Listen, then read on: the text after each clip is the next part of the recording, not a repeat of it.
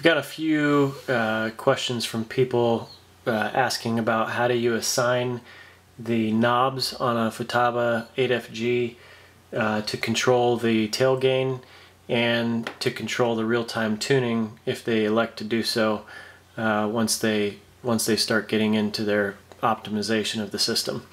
And so I'm going to show you how the easiest way that I'm aware of. There may be another way, but this is how I set the knob if I choose to use the knob in the tail gain menu, as well as setting up real-time tuning to use with the model and with the HeliCommand HC3sX. So if you go to the diagnose page, and let me go ahead and turn on my model actually.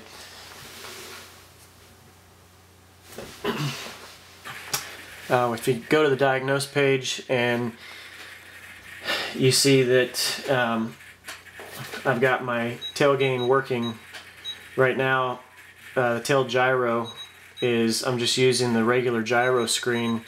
You can see that slider right over here. You can see that move up and down as I move the control. That's just using the standard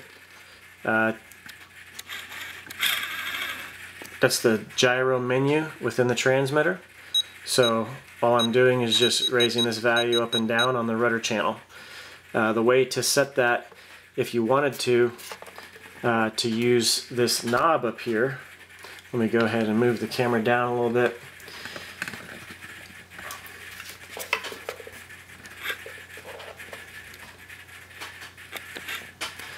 Okay, if you want to use any one of the knobs, so I'm gonna use this left-hand knob. It's called LD.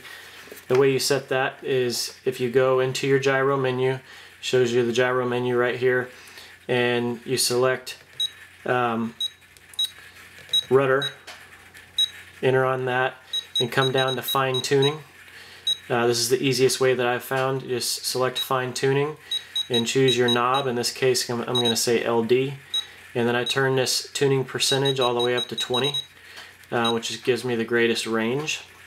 And then when you actually turn the knob up here, I'm going to turn it left and right.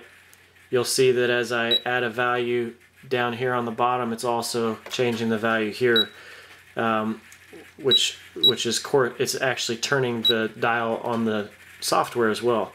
I'll move the camera up there and show you that.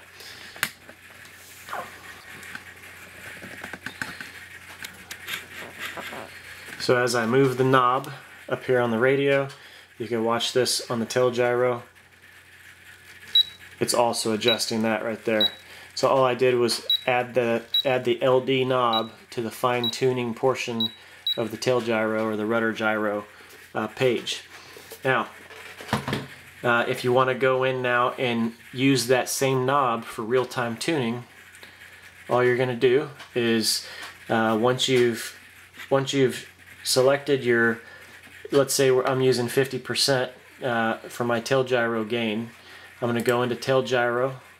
I'm going to go over here to the gain and make sure that it's the same value. So if we were on diagnose and I went out flying and my perfect tail was, say it was 60%, 61, whatever, then you could come back over here to tail gyro. This still says 50, so I would change this to 61 or 60.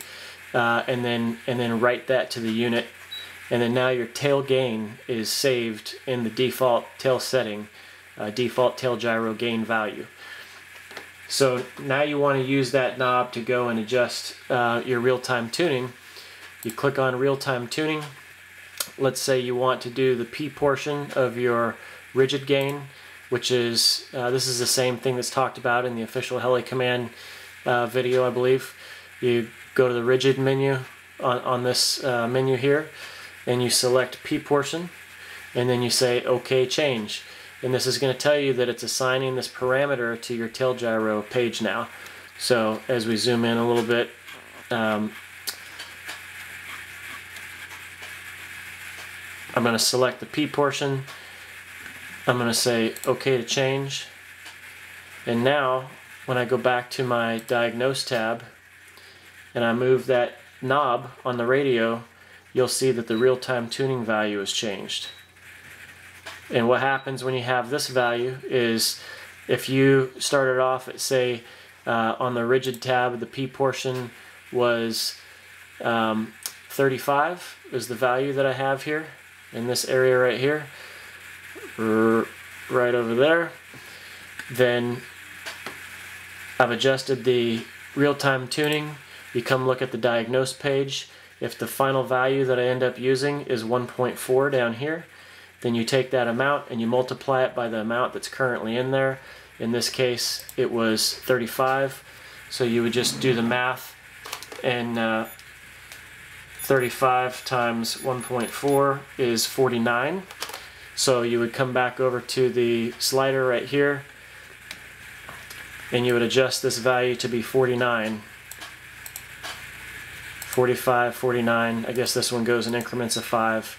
So you would just adjust it to that amount. And then you would write that to the unit over here. Make sure you have your equal sign. And then you can actually go back in to the real-time tuning tab.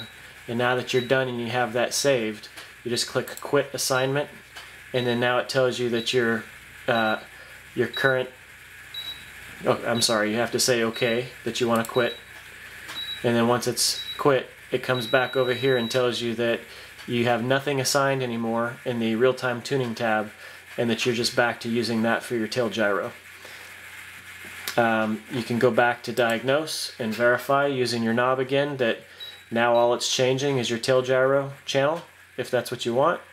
Or if you're completely done and you don't ever want to bump your knob, the knob that you're using on your radio, then you can go back to the radio, and let's say you don't have any more tail gyro to do, and you also don't have any more real-time tuning that you want to do, then you could just change this value back to 0, and then change this back to the 2 dashes, and now you have nothing programmed there. And the only way that you're going to change your tail gain then is using this screen here to change that number, rather than having a knob that you can accidentally adjust, or maybe the kids pick up the radio and hit the button or something like that, or the knob. So this is how you set your knob for tail tuning as well as real-time tuning on the Futaba 8FG with HeliCommand HC3sX.